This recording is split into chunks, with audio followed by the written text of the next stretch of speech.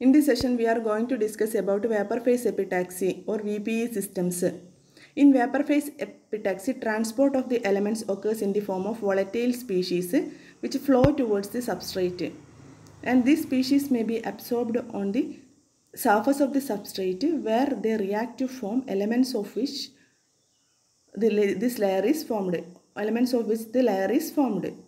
The surface temperature is high and the species are free to move by surface diffusion into the growth layer. So vapor phase diffusion case vapors ആയിട്ടായിരിക്കും എന്ത് ചെയ്യുന്നത് എപ്പിടാക്സി നടക്കുന്നത് vapours ആയിട്ടാണ് നമ്മൾ എന്ത് element ആണോ ഇതാക്കുന്നത് അതിന്റെ വേപ്പർ ഫോമിലേക്ക് ആണ് സബ്സ്ട്രേറ്റിലേക്ക് അത് ഗ്രോ ചെയ്യപ്പെടുന്നത് അപ്പോൾ എന്ന് വെച്ചാൽ ഇതിന്റെ കേസിലാണെന്ന് വെച്ചാൽ വേപ്പർ ഫേസ് എപ്പിടാക്സി എന്നാണ് പറയുന്നത്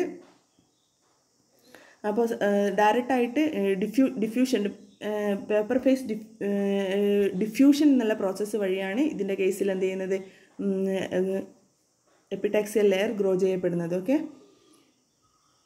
and this is the setup for the vapor phase epitaxy. Here different types of gas species are given: nitrogen, hydrogen, HCl, SiCl for H2 and dopant gas and hydrogen gas etc are given as inlet and the wafers are placed in the wafer carrier and ventilation gas is provided. Let us see the explanation.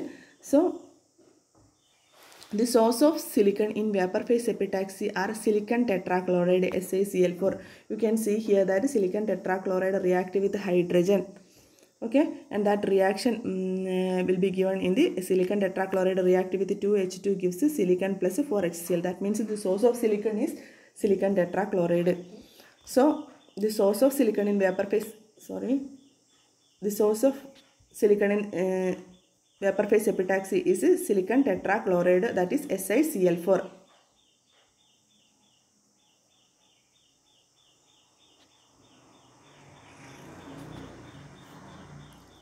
Also sometimes dichlorosilane may be used, trichlorosilane or silane itself may be used. The dichlorosilane, the common reaction is given as SiCl4 plus 2H2. Dichlorosilane is SiH2Cl2, trichlorosilane is SiHCl3, silane is SiH4. We have familiarized with these components in the first module. Okay. These sources are obtained by reaction of SiCl4 with hydrogen at 1200 degrees Celsius. That means the process takes place at a higher temperature, 1200 degrees Celsius. And this reaction is reversible and the growth rate depends strongly upon the proportion of the two source gases. That means this reaction maybe takes place in the reverse manner also. And it depends upon the source of two gases. Okay. We use a horizontal reactor in which the flow of gases is parallel to the surface of the wafers. By tilting the slice carrier by 3 to 10 degrees Celsius, the gas velocity can be forced to increase as it travels down the chamber. That is, there is a fall off in the growth rate with the distance. The susceptor in this chamber is inductively heating using RF power in the external cool. See, this is experimental setup. First of all, the setup wafers are placed in a wafer carrier and that wafer carrier will be sealed in a tube and also that tube is heated to a temperature of 5 degree temperature 1200 degrees Celsius for taking the epitaxial process. Okay. So wafers are placed in a wafer carrier and that wafer carrier is tilted at an angle of 3 to 10 degrees Celsius. That means wafer ഒരു wafer carrierലാണ് place ചെയ്തിരിക്കുന്നത്. അതിനൊരു 3 to 10 degrees Celsius വരെ ചെരിച്ച് വെച്ചിരുന്ന ഈ പ്രോസസ്സിൻ്റെ വേഗത നമുക്ക് നിയന്ത്രിക്കാൻ കഴിയുമെന്നാണ് പറയുന്നത്. ഓക്കെ. യൂഷ്വലി ഈ ഗ്യാസസ് എന്ന് പറയുന്ന വേഫർ കാരിയറിനെ പാരലായിട്ട് ഹൊറിസോണ്ടലായിട്ടാണ് പ്ലേസ് ചെയ്തിരിക്കുന്നത്. Okay. For growing P-type or N-type epitaxial layer, the dopant is introduced at the same time as the silicon tetrachloride during the growth.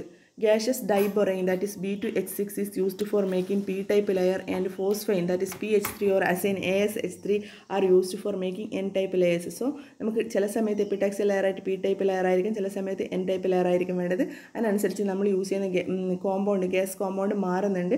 So B2H6 എന്ന് പറയുന്ന ഡൈബൊറൈൻ ആണ്. P-type layer ആണ് ഉണ്ടാക്കണമെങ്കിൽ B2H6 use ചെയ്യും. N-type layer ആണ് ഉണ്ടാക്കേണ്ടതെങ്കിൽ AsH3 അല്ലെങ്കിൽ phosphine PH3 എന്നുള്ള compound ആണ് യൂസ് ചെയ്യുന്നത്. നമുക്കറിയാം പി ടൈപ്പ് എന്ന് പറയുന്നത് ബോറോൺ ആണല്ലോ ഇമ്പ്യൂരിറ്റി, എൻ ടൈപ്പ് എന്ന് പറഞ്ഞാൽ ഫോസ്ഫറസ് അല്ലെങ്കിൽ ആർസെനിക് ആണ് ഇമ്പ്യൂരിറ്റി. അതുകൊണ്ട് അതിൻ്റെ കോമ്പൗണ്ട്സ് ആണ് നമ്മൾ എന്ത് ചെയ്യുന്നത് ഉണ്ടാക്കുന്നത്. എപ്പിടാക്സി ലെയർ ഉണ്ടാക്കാൻ വേണ്ടിയിട്ട് അത് കണ്ടെയ്ൻ ചെയ്യുന്ന ഈ ഡോപ്പൻസ് കണ്ടെയ്ൻ ചെയ്യുന്ന മെറ്റീരിയൽസ് ആണ് നമ്മൾ യൂസ് ചെയ്യുന്നത്. Okay.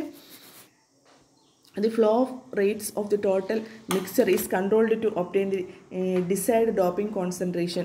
To give this atom sufficient mobility for finding their way in the crystal lattice, high temperature is maintained. So, ഈ പ്രോസസ്സെല്ലാം നടക്കാൻ വേണ്ടിയിട്ട് ഹൈ ടെമ്പറേച്ചർ മെയിൻറ്റെയിൻ ചെയ്യുന്നുണ്ട്. ഹൈ ടെമ്പറേച്ചർ കൊടുക്കാൻ വേണ്ടിയിട്ട് എന്താണ് നമ്മൾ യൂസ് ചെയ്യുന്നത്?